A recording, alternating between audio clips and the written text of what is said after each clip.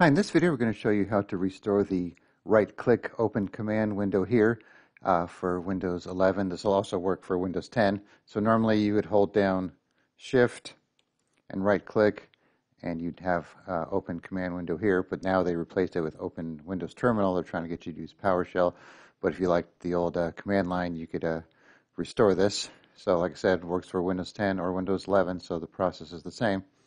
So what you want to do is open the registry editor first. Just type in regedit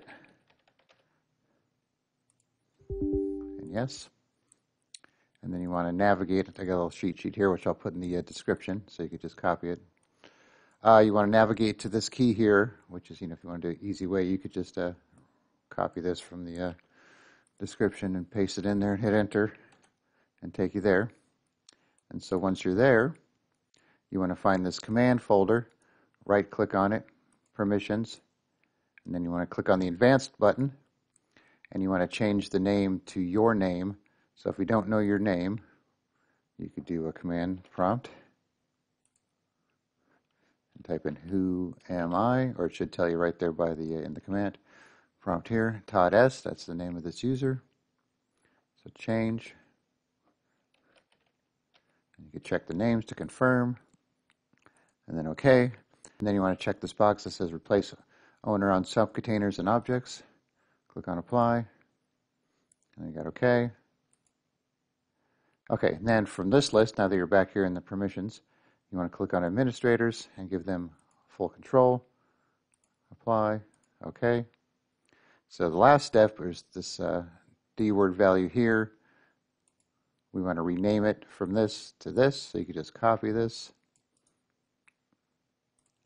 And then you can right-click rename, paste it in there, and then that should be it.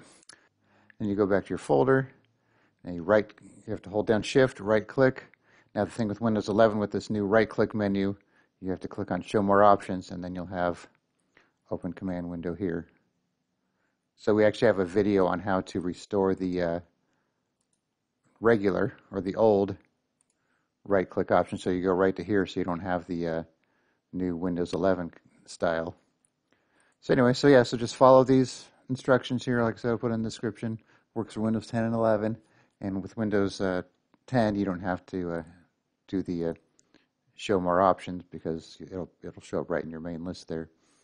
And then, like I said, when it comes to editing the registry, just be careful because you mess something up, then you could mess up your whole computer. So you might want to back up your registry first, which you could do by going to the root here and then file and export it in case you need to import it again, or just back up your computer in general just to play it safe.